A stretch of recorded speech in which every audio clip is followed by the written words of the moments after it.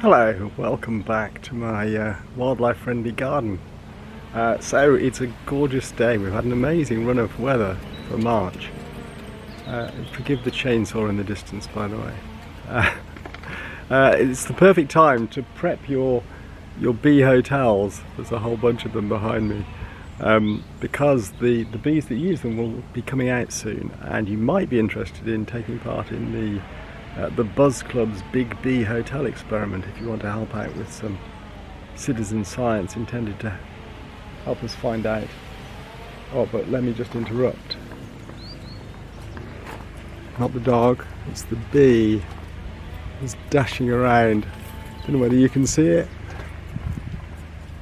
That was a male hairy-footed flower bee, which brings me rather disjointedly to what I was here to talk about.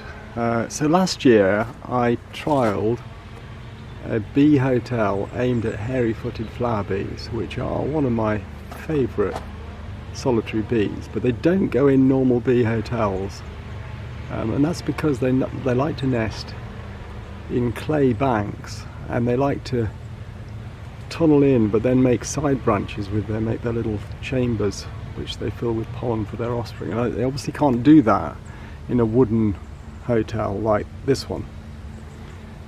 Whereas this design, which is basically clay packed into a wooden box, you could invent your own version of that, but that's all basically what it is.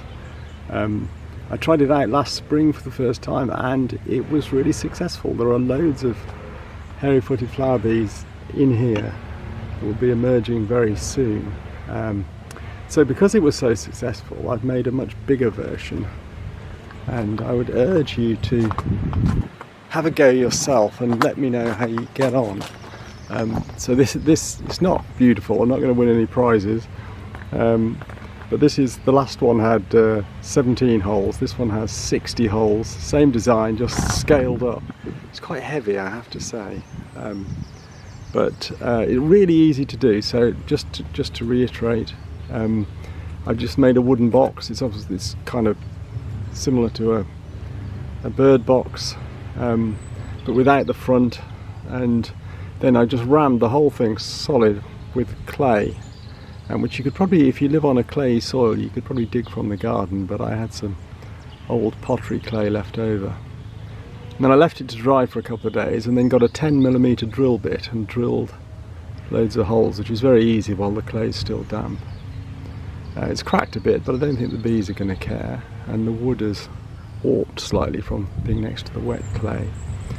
As I say, I'm not a great carpenter, but I'm pretty sure it'll do the job. And with luck, we'll get the female hairy-footed flower bees, which are very different to the males. The males are brown, females are jet black with yellow hind legs. They'll be the ones hopefully using these tunnels. Now I'll film them when they arrive and show you that. So if you want hairy-footed flower bees in your garden, you just really need two things. You need one of these for them to nest in, and then I'll just show you, not the dog, hello Poppy, over here, sorry, bear with me as I trundle across the garden, Pulmonaria.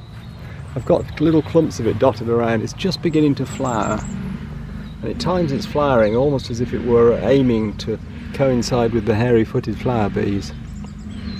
So it looks a bit straggly and unimpressive at the moment, but in a couple of weeks it'll be much bigger, and hopefully it'll be a buzz with hairy-footed flower bees. And it's as simple as that. They just need flowers and somewhere to nest.